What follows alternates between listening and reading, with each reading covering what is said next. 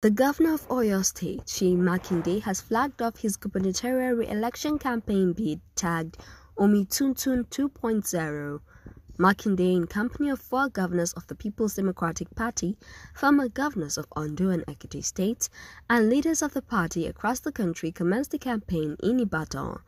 Makinde, while addressing thousands of the PDP faithful, said he kept his promise to the people of the state as contained in the Oyo State Roadmap for Accelerated Development 2019 to 2023. I promise you that in the education sector, we will take LAUTECH back.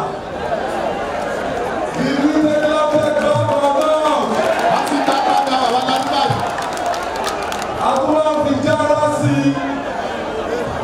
Now we have University of Education under Omituntun 1.0. I promise economic prosperity for the people of Oyo State. I said we will take our people from poverty to prosperity under accelerated development. Under Omituntun 1.0, I promise a government that will put the people of Oyo State first. Our decisions has always taken the people of Oyo State first. Now it is time to upgrade. It is time for Omituntun 2.0.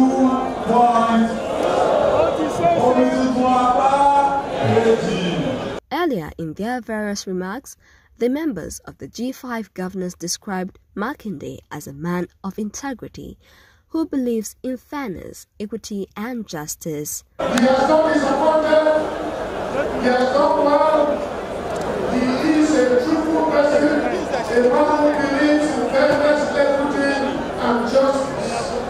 And so we believe that by the grace of God, we will come back to Government House 2023.